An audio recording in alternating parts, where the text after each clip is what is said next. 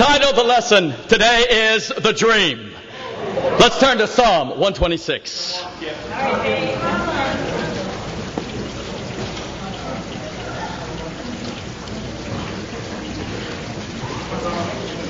When the Lord brought back the captives to Zion, we were like men who dreamed. Our mouths were filled with laughter and our tongues with songs of joy. Then it was said amongst the nations, the Lord has done great things for them. The Lord has done great things for us. And we are filled with joy. And the church said, Amen. What a great psalm. This is the song that was sung when the exiles came back from Babylon and climbed up the mountain all the way to Jerusalem, to Zion. And this was their dream. This was their hope, to return to a Zion rebuilt for the glory of God. You know, one of the things that stands here is the line, we were like men who dreamed. You know, people that are living their dream are excited and fired up people. And yet we live in a time when people have largely forgotten how to dream. You know, the greatest dreamer of all time had to be our Lord and Savior, Jesus Christ. He believed that his life could change the whole world. And in fact, his dream became a reality. Over the next several weeks, I believe that we're going to be going through a series of studies that I think are going to help us have the dream in our hearts that Jesus had. What we're going to be doing is calling a little bit of an audible in the first principles class. In a couple of weeks, we're going to start preaching the book of Acts here in our Sunday morning. And so we'll have the overview of the book of Acts for 4 Sundays. And then after that, we'll be going into the book of Luke as a gospel study at the end of the year and then into the beginning of the year. And I think that'll really focus on the ministry of Jesus. One of the things that I've been doing is just really getting into the Gospels and wrestling with the fundamental question, how did Jesus do it? And I'm going to share some scriptures with you today that I know you've read 100 times, but maybe like me, you didn't quite fully appreciate. Let's go to the book of John right now. I'm very excited about this message. Come on, brother. Jesus' dream was to change the world. First point, his beginning impact. In John 1, beginning in verse 26, John the Baptist says, I baptize with water, but among you stands one you do not know. He is the one who comes after me, the thongs of whose sandals I am not worthy to untie. This all happened at Bethany on the other side of the Jordan where John was baptizing. The next day, John saw Jesus coming towards him and said, Look, the Lamb of God who takes away the sins of the world. This is the one I meant when I said, a man who comes after me has surpassed me because he was before me. I myself didn't know him, but the reason I came baptized with water was that he might be revealed to Israel. Then John gave this testimony. I saw the Spirit come down from heaven as a dove and remain on him. I would not have known him except that the one who sent me to baptize with water told me, the man on whom you see the Spirit come down and remain is he who will baptize with the Holy Spirit. I have seen and I testify. This is the Son of God. Doesn't that send a tingle down your spine? Now, what I didn't catch in this passage is the setting. Just a very casual map. A lot of us, I think, now are familiar with Israel from our study of the Old Testament. But we know that Jerusalem lies in the southern part, in the region of the tribe of Judah. If you go east, you're going to bump into the Jordan River. Well, Bethany, this particular Bethany, lies just across the Jordan. Number one, I didn't know that's where John the Baptist's ministry was at. Was on the other side of the Jordan. Secondly, to get you kind of familiar with the setting, Jerusalem lies about 75 miles from Galilee. So Jesus is baptized away, far ways away from where he was raised. So the setting right here is John the Baptist's ministry. He clearly identifies Jesus as the Son of God because of his baptism, because the Holy Spirit came down in bodily form as a dove. And John says, I know for sure he is the Messiah. Now watch this. Verse 35. The next day, John was there again with two of his disciples. Now this is John the Baptist with two of his disciples. When he saw Jesus passing by, he said, look, the Lamb of God. When the two disciples heard him say this, they followed Jesus. Turning around, Jesus saw them following and asked, what do you want? They said, well, Rabbi, which means teacher, where are you staying? Come, he replied, and you'll see. So they went and saw where he was staying and spent the day with him. It was about the 10th hour. Andrew, Simon Peter's brother, was one of the two who had heard what John had said and who had followed Jesus. The first thing Andrew did was to find his brother Simon and tell him, we found the Messiah, that is the Christ, and he brought him to Jesus. Jesus looked at him and said, you are Simon, son of John. You'll be called Cephas, which when translated as Peter, is Rocky. Amen, guys? Now right here we find that John the Baptist is the next day after Jesus' baptism. And all of a sudden Jesus walks by and John the Baptist has two of his disciples with him. Well, obvious, the first disciple there has to be Andrew. And since it's an eyewitness account, the other disciple has to be the future Apostle John, who's writing this account. Amen? So there they are standing with John the Baptist. He goes, look, the Lamb of God. And they were mesmerized. Why? Because they'd come out to hear the preaching of the prophet John, and it was all about the messianic coming. And here John the Baptist is saying, hey, there he is. And just kind of like us with celebrities, we just kind of want to follow like along and pretend like no one sees us, you know what I mean? We're like incognito. So two guys were kind of trailing Jesus a little bit, and Jesus kind of sensing, turns around and he says, what do you want? And they kind of stammer around a little bit, and they really come up with a deep question. Lord, where are you staying? And we see the heart of our Lord.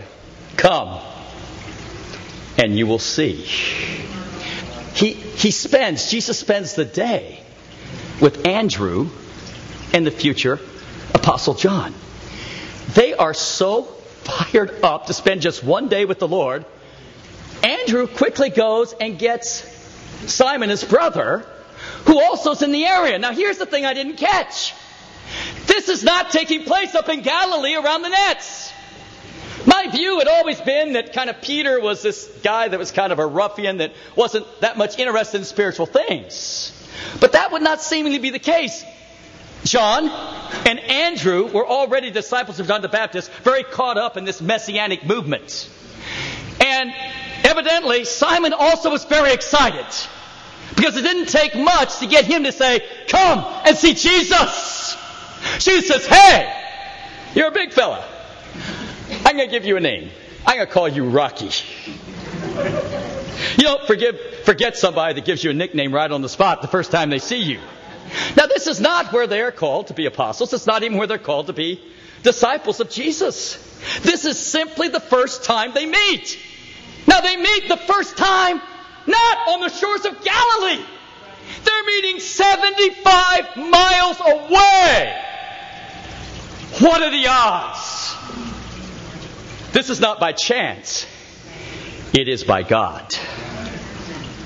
And the impact of just one day spent with the Lord changed these men's lives. You know, true discipling relationships begin with friendship.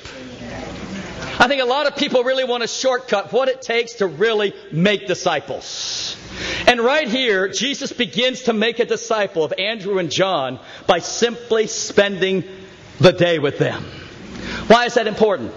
Because most people, as they go through their lives, have lost trust in their fellow human beings.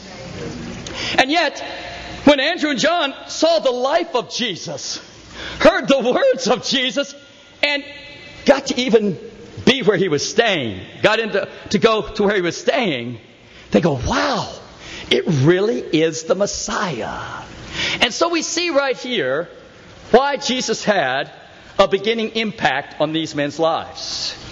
Is that he built trust in them so they could follow him. See, if you're going to be a disciple, you've got to find someone to disciple you who you believe is out for God's and your best interests. When you find that person and you know that person is rare, then you're going to go after that person. Now, as people who are trying to be like Jesus and we're trying to make disciples, a lot of times we want people to automatically give us their trust. That just isn't going to happen in this day and age. You're going to have to spend at least the day, and some people lost so much trust, you're going to take a couple weeks or months. No, I'm talking about Carlos. Amen. But once you do that, then you have someone who's willing to give you their heart. And they are willing to say, okay, teach me to be like Jesus. You know, two of the people that Lena and I love dearly are DJ and Casey. Oh, yeah. You know, Jesus did not baptize John or Andrew. Elena and I did not baptize DJ or Casey, and yet they're two of our most precious disciples in Christ. They came looking to try to find the Spirit of God and a movement of God. And when they came out to visit us, we spent the whole weekend with them. They got to see our lives. They got to see our home. They stayed with us. And at that time, there began to be a bond. Now, as time went on and they moved on out from Ohio to be with us there in Portland, obviously we spent more and more time together. We walked together. And so greater trust came from spending greater time. The reason we don't have more impact with people is we're not spending the kind of time with them that allows them to trust us as we walk with the Lord. Are you with me right here, guys? We are very proud of DJ and Casey and believe that in a year's time, the Holy Spirit's going to be reduplicating what you see in this room in Manhattan. Is that exciting? Amen, church? So the beginning impact we see with Jesus was with friendship. Now let's see his multiplying impact. Let's go to another passage that I know all of us have read. Now remember, the beginning of Jesus' ministry was his baptism. And so we read again in Mark chapter 1. At that time, Jesus came from Nazareth in Galilee and was baptized by John in the Jordan. As Jesus was coming out of the water, he saw heaven being torn open, and the Spirit descending on him like a dove. And a voice came from heaven, "You are my Son whom I love. With you I am well pleased." At once the Spirit sent him out into the desert, and he was in the desert 40 days being tempted by Satan. He was with the wild animals, and the angels attended him. After John was put in prison, Jesus went into Galilee, proclaiming the good news of God. The time has come, he said, the kingdom of God is near. Repent and believe the good news. As Jesus walked beside the Sea of Galilee, he saw Simon and his brother Andrew casting a net into the lake, for they were fishermen. "Come follow me," Jesus says, "and I'll make you fishers of men." At once they left their nets and followed him. When he'd gone a little further, he saw James, the son of Zebedee, and his brother John in a boat, preparing their nets. Without delay, he called them, and they left their father Zebedee in the boat with the hired men and followed him. Then they went to Capernaum. Well, right here we see Jesus' baptism. Then we see right after his baptism, he goes out into the desert, the wilderness, for his 40 days of temptation. The next thing we read in verse 14 is, after John was put in prison, Jesus went into Galilee. Now we need to understand a little bit about the Gospels themselves. 3 of the Gospels are called synoptic Gospels. They're basically using the text of Mark, which is the first Gospel, and they're adding to it. So the second Gospel most likely was Matthew. It's written primarily to Jews that they're trying to persuade to become believers. Why do we believe that? Because of the genealogy that's at the beginning of the book of Matthew. The third Gospel is Luke. Now, Luke's the detailed guy that's trying to collect all the information to make sure everybody's got everything not only straight, but all the extra things that maybe, quote, Mark had left out. So he's trying to fix everything on up for us. Now, he writes primarily to the Gentiles because not only is the book of Luke addressed to Theophilus, but his second book, the book of Acts, is addressed to Theophilus. And Theophilus is simply a literary device. The name means Theo, God, Philo, friend. So it's addressed to the friend of God. So any friend of God, it's addressed to, and prayerfully, we're all friends of God today. Amen, guys? So the book of Luke is to you. Now, the book of John is written last of all, and his is written in a non-chronological way that fills in different gaps and gives a different perspective of Jesus himself. And so right here, we find the broad stroke of the first gospel, Mark. And it talks about the beginning, his baptism. It talks about the temptation, and it talks about John the Baptist being put in prison. And we just kind of read on down. The next thing we read is the calling of Peter and Andrew, James and John. And we take it as that's pretty continuous. If you look at Matthew, you'll find the same. If you look at the book of John, you'll find something is added. Let's go to the book of John. John chapter 3. I'd never seen this before. In John 3:22. After this, Jesus and his disciples went out in the Judean countryside, where he spent some time with them and baptized. Now John also was baptizing at Aenon near Salem, because there was plenty of water, and the people were constantly coming to be baptized. This was before John was put in prison. Wow! What an insight. Now Mark goes, baptism, temptation, John in prison. John adds, he says, okay, baptism, temptation, but before John is put into prison, Jesus is preaching simultaneously with John the Baptist, and the way he spends his time is with his disciples baptizing. Now, this is not the apostles. The apostles aren't selected for a little while yet after he's put in prison. So these are the guys he's been personally making disciples of, going on out. And he is this collection of disciples. And as he's out in the Judean countryside, in the southern part of Israel, he's out there baptizing. Pretty good, huh? Look at chapter 4, verse 1.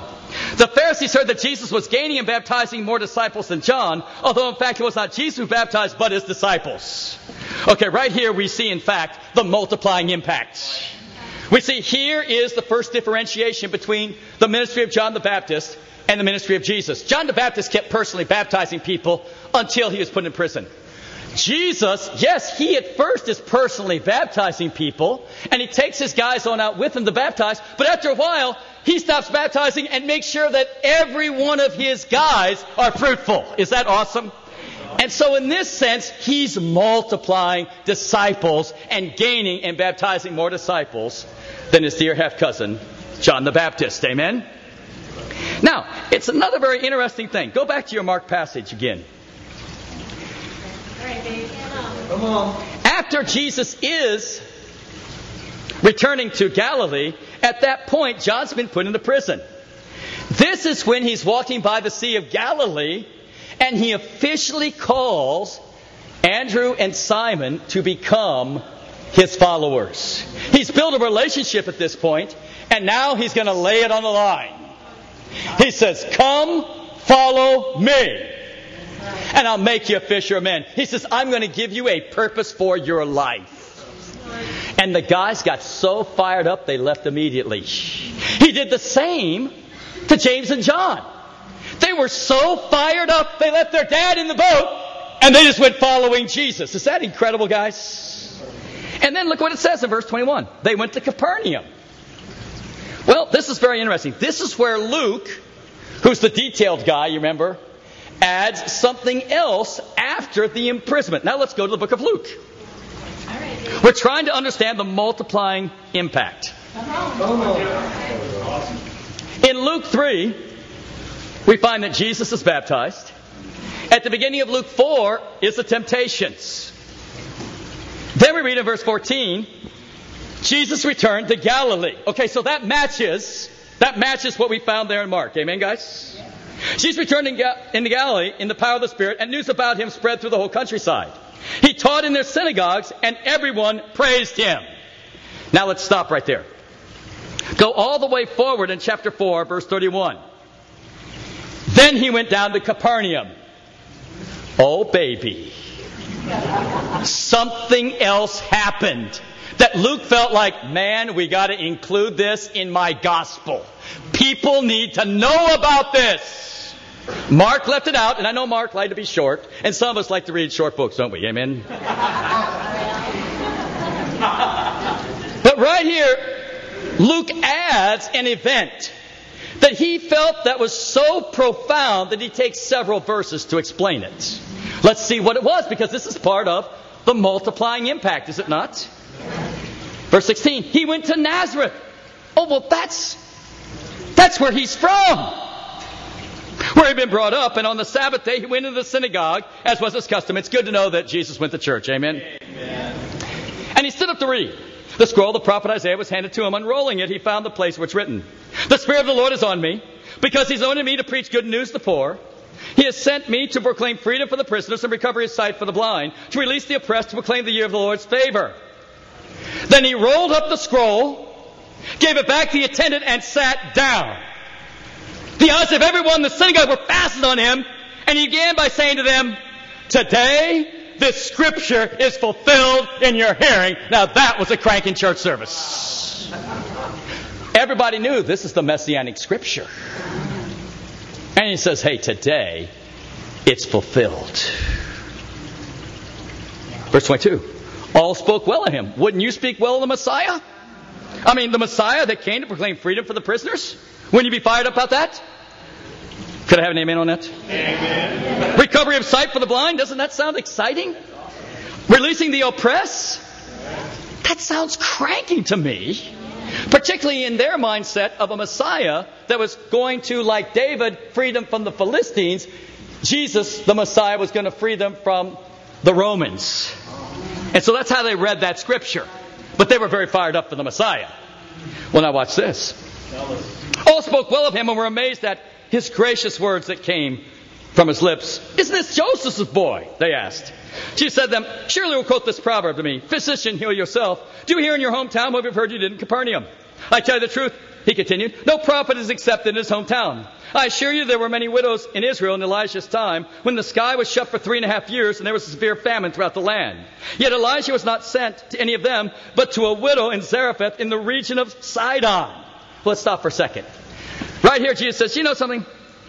Let me explain the scripture to you a little bit better. He says, in Israel, during Elijah's time, there was a famine. And yet Elijah was not sent to any widow in Israel, but sent to a widow in Zarephath in the region of Sidon, a Gentile. Verse 27. "And there were not many in Israel with leprosy in the time of Elisha the prophet. Yet not one of them was cleansed, only Naaman the Syrian." There were a lot of people with leprosy inside of Israel. But God didn't send Elijah to all the people inside of Israel with leprosy. He sent him to a guy outside of Israel, a Gentile, and healed him of leprosy. Well, let's see how they... Pretty exciting, huh? Verse 28. All the people in the synagogue were furious when they heard this. They got up, drove him out of the town, and took him to the brow of the hill on which the town was built in order to throw him down the cliff. But he walked right through the crowd and went on his way. Then he went down to Capernaum. Wow, Mark, you left a little something out right there. Wow. Right here is a staggering event in the life of Jesus. Most likely, Mark left it out because nothing happened positive in Nazareth. When Jesus went back to preach, at first, they all loved Jesus. But when Jesus laid it out, that as the Messiah, he had come to proclaim freedom for the prisoner, sight for the blind, and releasing the oppressed, not only of the Jew, but of the Gentile, they were furious. But right here we see from the very beginning of Jesus' ministry, he let people know his world vision. Amen. That as the Messiah, he had come to free both Jew and Gentile. A lot of us think that, as Jesus' ministry went on, the persecution began to heat up, and it got worse and worse and worse and worse and worse, and then whammo, he gets killed at the end of his ministry. Let me tell you something. It heated up pretty hot right at the beginning. In his first sermon in his hometown, they said, "Hey, let's go out to the brow of the hill and let's kill you." They hated the dreamer. They hated the dream. And they wanted to kill him from the beginning. Now, what is the multiplying impact? It's very simply this. There's got to be a vision given to people. Jesus gave from the beginning of his ministry a vision to change the world, both Jew and Gentile. He was hated for it. He was persecuted to the point of death. And yet it was this vision that he began to instill from the very beginning of his ministry. And then he lived out on a daily basis, walking around with his disciples. They made disciples and baptized them. And he says, okay, guys, it's your turn to make disciples and baptize them. And in that sense, there was a multiplying ministry. I've got to ask you a question. Do you have a vision to change the world? Every follower of Jesus Christ needs to embrace this vision. There are some that hate it because of the sacrifice that it's going to take in order to achieve it. Let me ask you a second one. Do you embrace the purpose that He's called us all to? Come follow me, and everybody says amen, and I'll make you a fisher of men. But if you're not a fisher of men, are you really following Jesus? Let's just bring it down here. How about it? This week, have you been sharing your faith every day? Did you have someone out for Bible talk? Do you have a friend on out today at church?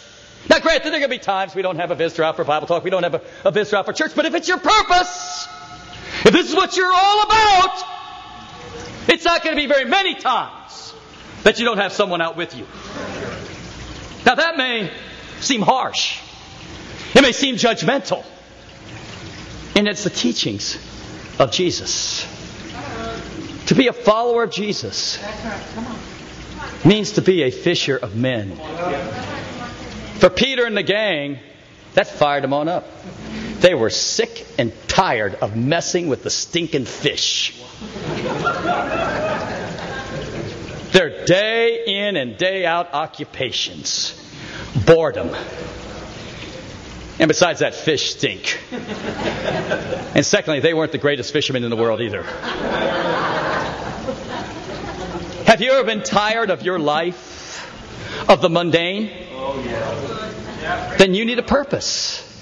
Sadly, there are people that call themselves disciples that sit in church and attend every Sunday. And yet they have an emptiness because they're not about their purpose. You see, if we're going to embrace the dream, we have to have a beginning impact of making friends. And then we have to have a multiplying impact of a vision to change the world by putting our lives on the line with the purpose of being fishers of men. Thirdly, there is a selecting impact. Let's go back to Mark, since that's our short gospel. By chapter 3, in verse 13, Mark writes this. Now remember, Jesus has been preaching and teaching and baptizing for a while now. And we read this in verse 13. Jesus went up on a mountainside and called him those he wanted. And they came to him. He appointed 12, designating them apostles, that they might be with him, and that he might send them out to preach, and have authority to drive out demons. These are the 12 he appointed. Simon, whom he gave the name Peter, James the son of Zebedee and his brother John. To them he gave the name Boanerges, which means sons of thunder. Andrew, Philip, Bartholomew, Matthew, Thomas, James son of Alphaeus, Thaddeus, Simon the Zealot, and Judas Iscariot, who betrayed him. Right here, Mark says, after preaching and teaching, after offering a vision to all of his disciples, he called them those he wanted, and he appointed 12 of them, calling them apostles, or the literal translation of the Greek word is messengers.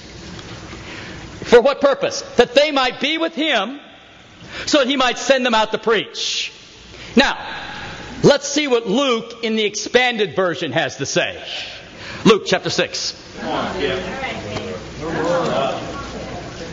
Verse 12. Luke 6, verse 12.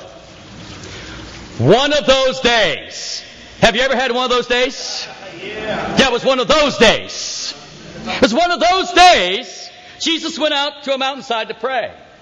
And spent the night praying to God. Up to this point, we have no record of Jesus spending the whole night praying to God about any decision. Luke says, listen, this decision was so gigantic, so monumental.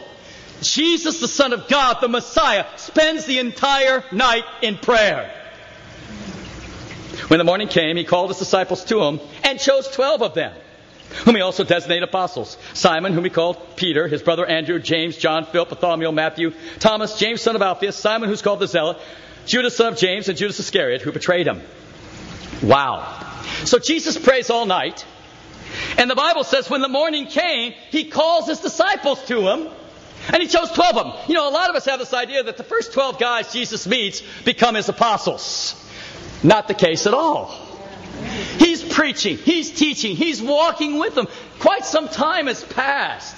John's in prison. This is after that particular time. And then the Lord puts my heart. It's time now to have a selecting impact. You're going to have to focus on a few. Can you imagine the scene? After praying all night, Jesus calls all his disciples to him. I don't know how many there were, but he was Jesus, so there's probably a lot of them. Amen, guys? And he says, I have come to launch the second part of my plan and my dream to change the world. I want to pour my life into a few of you because we all understand the issue. When you try to pour yourself into gobs of people, your impact is slight, and it sometimes doesn't even have an impact. But Jesus understood the principle of focusing in on a few.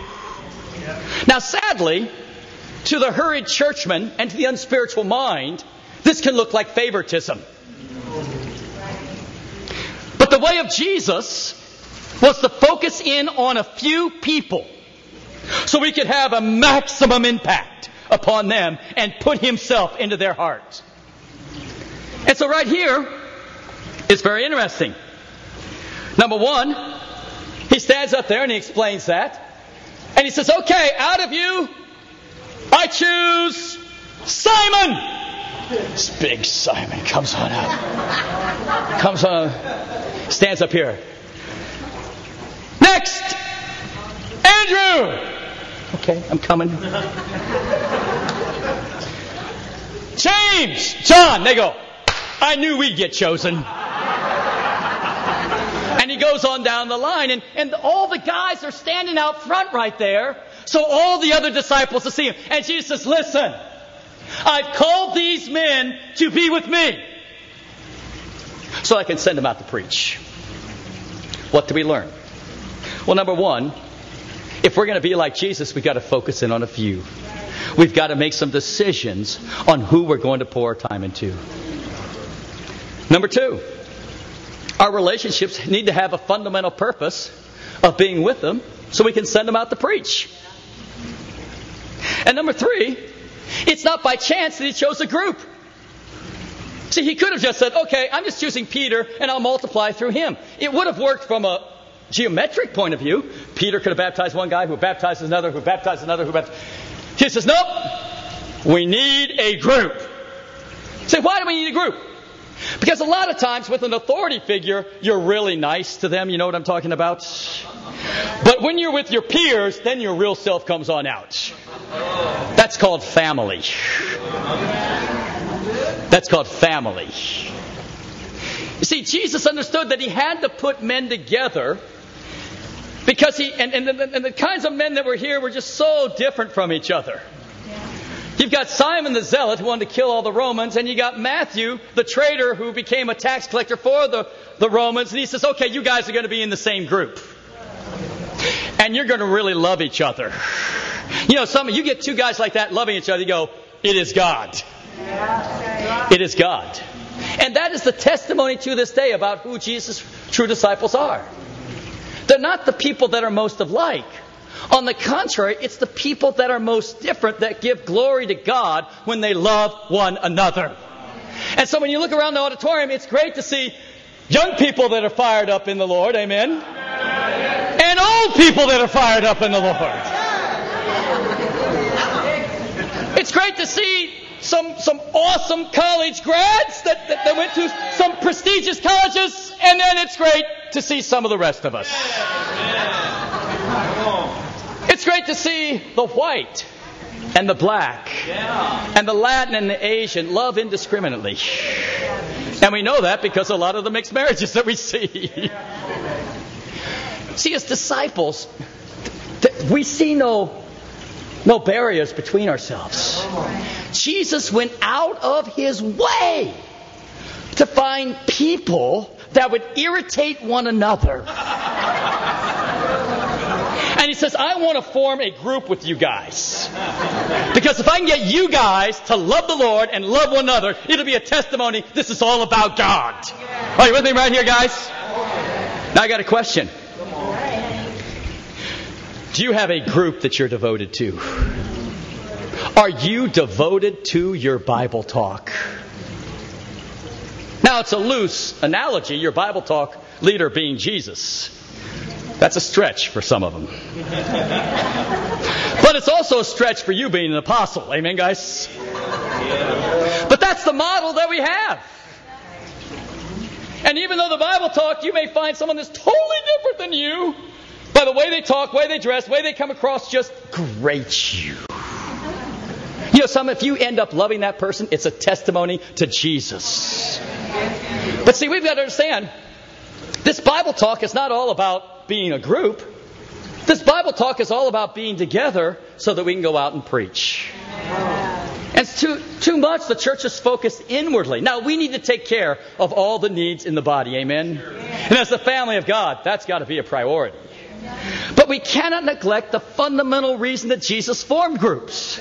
The fundamental reason he formed groups is so he would be with them so that he could send them out to preach. And so you've got to ask yourself, how effective is your group? I bet it's about as effective as much as you love one another. When you're fired up about one another, you go, you got to come to my Bible talk. It is awesome. I have an awesome Bible talk leader. It's incredible. You know, some of us have gotten to the point, we've been around the kingdom 10, 15, 20 years, and the Bible talk, well, it was a little long this week, and I just felt like you could use this scripture over here, this scripture over there. We have lost our sense of awe of God and His words. We have lost our sense of awe of these people that have sacrificed everything to be a part of that Bible talk in order to bring other people to Christ. And as disciples of Jesus, it's time to put aside our prejudices, to put aside our predispositions, to put aside who we are in the flesh. It's time to love Jesus by loving one another. Are you with me right here? And when you're fired up about God, when you're fired up about your Bible talk leader, when you're fired up about your Bible talk, let me tell you something. You're going to go, hey, you got to come. You got to see Jesus. Because see, that is what people see when they see a love one for another. You know, when Jesus chose the 12, He also focused in on a few, Peter, James, and John. I think we've got to understand that the leaders in the church are not playing favorites when they focus in on a few. Quite the opposite. They're trying to be like Jesus. You've got to focus in on a few people if you're going to maximize your impact. Some of us, and in the church right here, we have a practice we call discipleship partners. And we try to have a discipling relationship. It begins with a kind of a teacher-student, because that's what disciple means, a student. So a teacher-student relationship or parent-child relationship, because they're babes in Christ. And then over time it matures to more of an adult-adult relationship. But we all still need discipling. We still need people in our lives. Are you with me right here? And if you don't have discipling in your life is going to tank. It's just going to get out there because we all are sinners. And left to our own devices, we're just going to go the way of our flesh. Now, some of us, the way of our flesh leads us to gross sins. For others, we become couch potato, watching TV every night, being bored out of our gourds with our lives. And yet, we're at church on every Sunday. I'm a disciple. That is a bunch of baloney. That is not the kind of disciples that Jesus had following Him. Next, there was a duplicating impact. Turn to Luke chapter 10. Remember, now He's walking with the 12. He's sending them out to preach. Verse 1. After this, the Lord appointed 72 others and sent them 2 by 2 ahead of Him to every town and place He was about to go. He told them, the harvest is plentiful, but the workers are few. Ask the Lord of harvest, therefore, to send out workers into His harvest field. Go! I'm sending you out like lambs among wolves. Ever felt that way? You know, right here, we see a duplicating impact. Jesus already had the 12, and now He appoints 72 others that He's going to send on ahead of Him. Now, nothing in the Scriptures is by chance. No.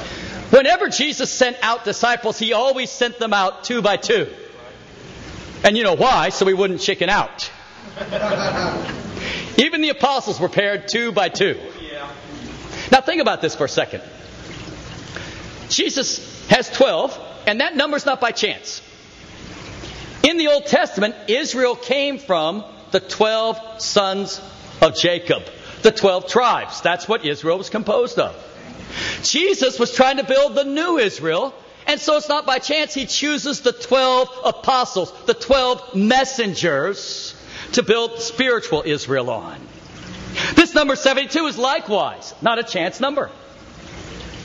If you pair up the 12 apostles, you have how many pairs? 6. 6 into 72 goes what? 12. And so you've got the 2 pairings having a group of 12 guys to themselves, perfectly reduplicating the ministry of Jesus. Oh, you see what I'm saying? You see, you're in a Bible talk right now. Yes, you're a babe in Christ, or yes, maybe you've been restored and you're a little bit weaker, but your goal is to become strong with the Lord, in love with that Bible talk, and so in time you reduplicate and you become a Bible talk leader. You see what I'm talking about right here? Now it's exciting. Look down in verse 17. He sent them all out, and it says, the 72 returned with joy and said, Lord, even the demons submit to us in your name. So there was accountability. Amen, guys? He replied, Jesus talking, I saw Satan fall like lightning from heaven. I've given you authority to trample on snakes and scorpions and overcome all the power of the enemy. Nothing will harm you. However, do not rejoice that the spirits submit to you, but rejoice that your names are written in heaven. You know, this is an exciting scripture right here. The 72 come back and they are pumped. I mean, so many people are open. And Jesus says, you know something, guys? I'm fired up for you. I saw Satan fall like lightning. It was incredible, the impact you had. But Jesus says, don't rejoice in that. Rejoice that your names are written in heaven. Why? Because it's not every day you see Satan fall like lightning. Sometimes Satan springs up like lightning. And you get struck by lightning. But see, a lot of disciples, their joy is based simply upon their, quote, performance, their impact. And right here Jesus says, hey, I am so fired up too that Satan fell like lightning. But you need to rejoice that your names are written in heaven, that you are saved. Now think about that. You know, for a lot of us we say, well, I'm going to heaven, I'm going to be saved. No, according to the scriptures, you are saved. You know, it's hard to just keep a frown when you go, I am saved. You know, I mean, if you say, I'm saved, I mean, you're fired up. Let's try it right now. I'm saved. Yeah, some of you guys smile for the first time. Amen, that's good. That's awesome. Now, to remind you of that, now it's going to be a good day. Amen, guys? Look at this. Verse 21, at that time, Jesus, full of joy through the Holy Spirit, he was so fired up. Look at verse 23. Then Jesus turned to his disciples and said privately, blessed are the eyes that see what you see. For I tell you that many prophets and kings wanted to see what you see but didn't see it, and to hear what you hear but did not hear it. He says, you see the multiplication of disciples. You see the multiplication of leaders upon which spiritual Israel is going to be built. Prophets and kings have longed to hear what you hear, have longed to see what you see. You know, one thing that's common to man is a sense of a lack of gratitude and taking things for granted. You know, we are so blessed about what the Holy Spirit has done in the church here. In 5 months' time, with just a mission team of 42 people, we've seen 35 people baptized into Christ. Is that incredible? We've seen 38 people restored. And it was awesome seeing Lupe restored today. Amen, guys? And 55 people placed membership, and a lot of them are really being restored. Amen. I mean, it's incredible what the Holy Spirit is doing. Blessed are the eyes that see what you see, and the ears that hear what you hear, because prophets and kings have longed to see what you see and hear what you hear. The kingdom is here. You should be fired up. Amen, church? That is the duplicating impact. Let's go to world impact. Go to Matthew chapter 28. After the resurrection, we read in verse 16. The 11 disciples went to Galilee, to the mountain where Jesus told them to go. Once more, Jesus was crucified and resurrected in Jerusalem. But he tells them to meet him in Galilee. Why? Because that's where they were originally called, and he wanted them to remember their original calling.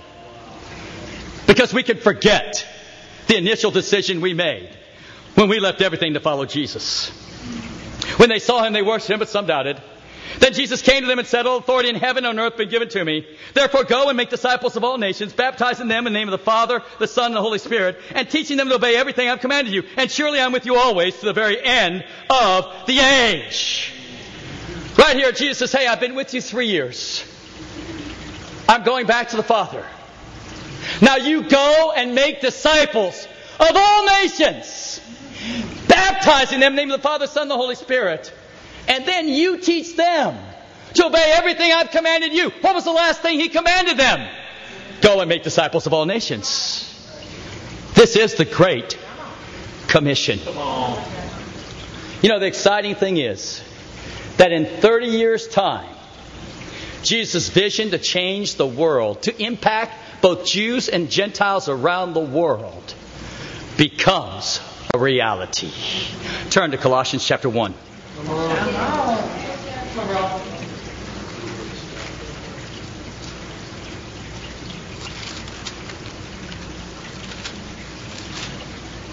In Colossians 1 and verse 6, Paul writes this in about 62 AD.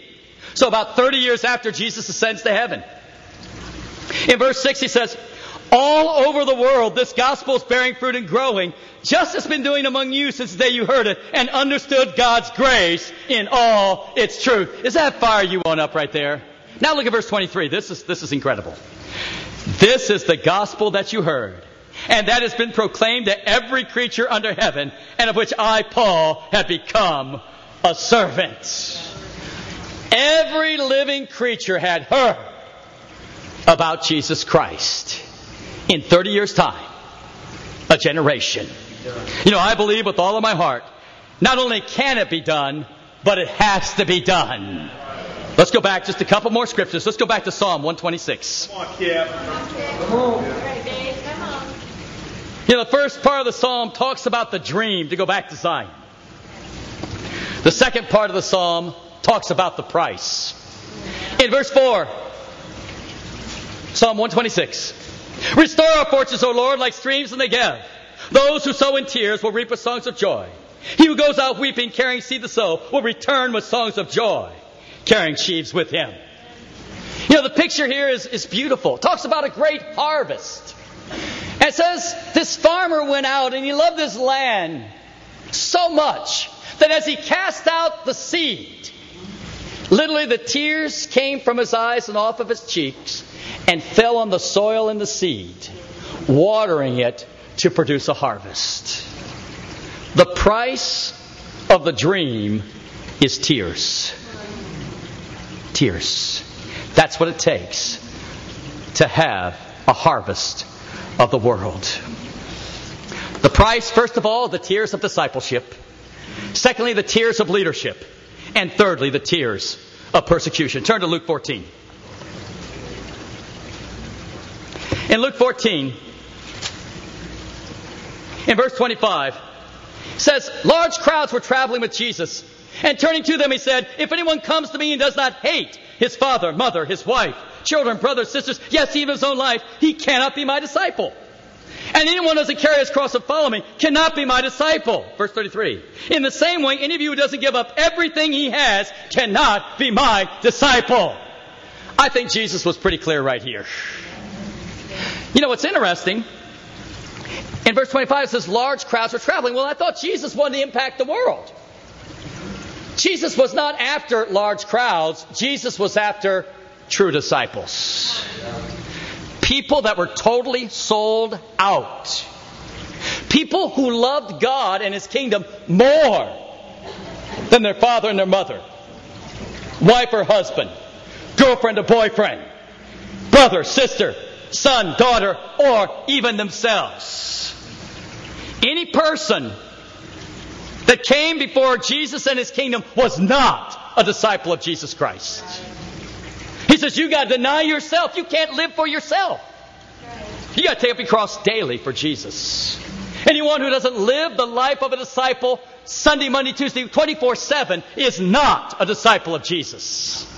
He says, you've got to be willing to give up everything, or you cannot be my disciple. You know, I've got to ask you right now, how badly do you want to be a disciple of Jesus? How badly? Yeah, I remember when I played football in high school. We didn't have a very good football team senior year. Our team went 3-5. And we didn't score that many touchdowns. But they did have a cheer after they scored a touchdown. The cheer was something to the effect, "Are you satisfied?" And the crowd would go, "Oh no!" Now we didn't hear that very often. But I got to ask you some question. Are you satisfied? Are you satisfied? Is your heart one where I want to be a disciple? Where you seek out discipling because you love God and you sense the need for purpose in your life? Are you satisfied with your Bible talk and the love you have for the fellow members? Are you satisfied with your efforts to go out and invite other people to church and Bible talk, not just in casual invitations, but like Jesus, to spend the day with them so you can win their trust and win their hearts? You know, last weekend, my little sister called me on Saturday and she says, "Mom suffered a heart attack." Wow. Now, my mom's 79, but she's been in awesome health. My dad's 79. He's been in awesome health. When that hit me, I had a lot of things I thought were worrying me, that I thought were pressures, I thought were really like mega problems. They were nothing. All I could think about was my mom, because she's not a disciple. She's never been baptized. I've studied with her Light and Darkness twice and turned back. When I heard that, I just got frightened. I got frightened because she's not in a right relationship with God.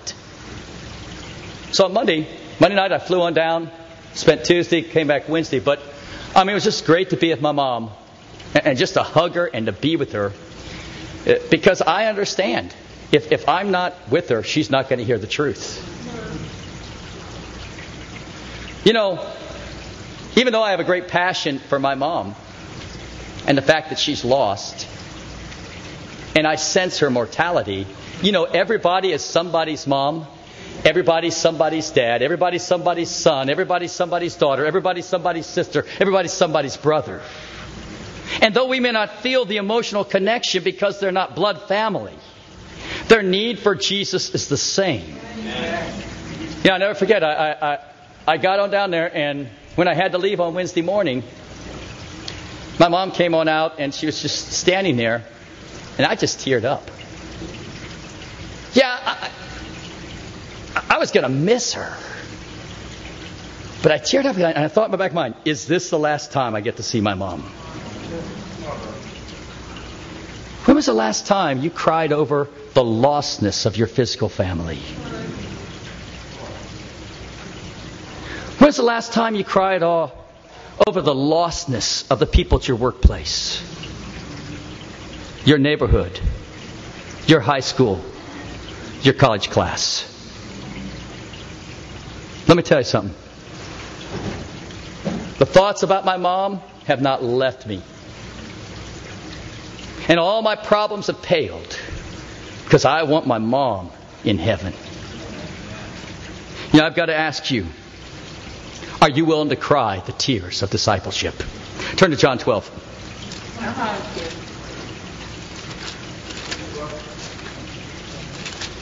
In John 12, Jesus says in verse 24, "I tell you the truth. Unless a kernel of wheat falls to the ground and dies, it remains only a single seed. But if it dies, it produces many seeds. The man who loves his life loses it, while the man who hates his life in this world will keep it for eternal life. He says, when a grain of wheat dies, then, and only then, does it multiply. You see, in Christianity, victory, the multiplication of disciples, only occurs through being a loser. Now, we hate being a loser. You know, that's about the most attractive thing you can say to somebody. You're a loser. You look like a loser. You wear loser clothes. And we hate it. We don't want to be a loser. And a lot of us even try to be cool Christians. That's a contradiction. Christians are weird. Christians are not cool. Christians are losers. Maybe that's why you're not a very good one. You want to be cool. You hate being weird, and you hate being a loser. Let me tell you something. Only when you are a loser and you die to your life can you multiply your life into other people. That's what it takes to be and have the tears of leadership. You know, a brother and sister that Elaine and I have just come to love with all of our heart is Marty and Kathy Wooten. You talk about people that kind of limped into our fellowship. Some people came wounded. These people came in bloody. Like their aorta was splitting out stuff. And we're very faithful to our D times. Man, and I love it. I look forward to it. And one of the things that I've been so proud of them is just to see them just going against their flesh and wanting to die in order to multiply. Even this past week, Marty drove all the way from L.A. up to Bakersfield to lead a Bible talk for only 2 people. Some of us go, I don't know why I make it out City Evangelist Church out there in Montebello. After all, I got about half an hour, 45 minutes.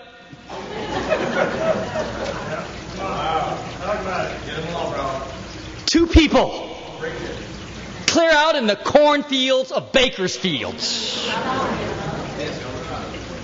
He had to die in order to multiply. I appreciate Kathy. You know, when all the heck broke loose in our former fellowship, it was tough on Kathy. She felt, and I could relate, like she lost all of her friends. And so what did she do? She started collecting horses. She thought those made better friends than people. Wow. And Kathy's quite a writer. She's been in different events and things. But the thing that was awesome is that as she's come to City of Angels Church and as she's gotten close to the Lord, she told us last week, she says, you know something? I've got to start devoting myself to people and not to my horses. Now, it's not a sin to love a horse. But you know what she did? She gave 3 of her horses to the Boy Scouts who'll sell and raise money. Wow. See, it's one thing to say, hey, I'm going to be a sold-out disciple. It's quite another to start simplifying your life and doing something about it. There are a lot of people in here that are struggling as disciples because you refuse to die. That's why you're not multiplying. That's why you're not happy. Until you start dying to yourself. Until you start saying, listen, I'm going to be a loser and I'm going to love it. Until you start acting upon that, you're going to be a very unhappy Christian. See, these 2 have the tears of leadership. Finally, there's the tears of persecution. We'll close with this in Matthew chapter 24. In Matthew 24 and verse 1, near the end of the ministry of Jesus, we read, Jesus left the temple and was walking away when his disciples came up to him and called his attention to its buildings. Do you see these things? He asked. I tell you the truth, not one stone here will be left on another. Every one will be thrown down.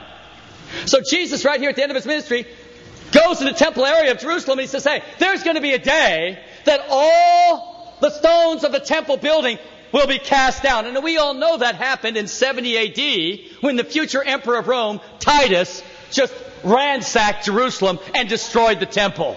So that really did happen. Now look at what he says is going to happen after he sends out the apostles in about 30 AD. Verse 9. Then you'll be handed over to be persecuted and put to death, and you will be hated by all nations because of me. Well, the good news is, all nations will have heard of them. Amen? You know, you can't hate somebody you don't know.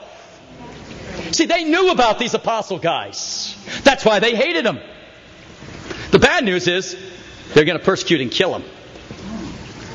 At that time, many will turn away from the faith and will betray each other and hate each other. And many false prophets will appear and deceive many people.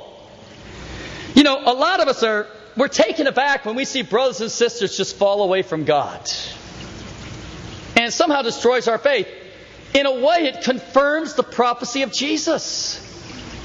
Jesus said, before the temple will fall, people are going to leave the Lord.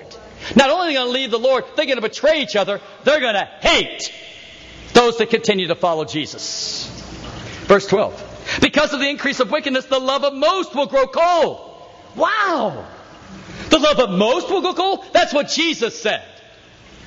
But he who stands firm to the end will be saved. In this gospel, the kingdom will be preached in the whole world as a testimony to all nations. And then the end will come. The end isn't the second coming. The end is the destruction of the temple in 70 AD.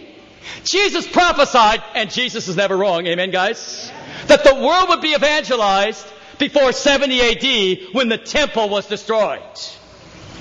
We need to get a conviction that this world can be evangelized in a generation, but the price is going to be persecution. You're going to be hated. People are going to go on the internet and find out that we're called a cult.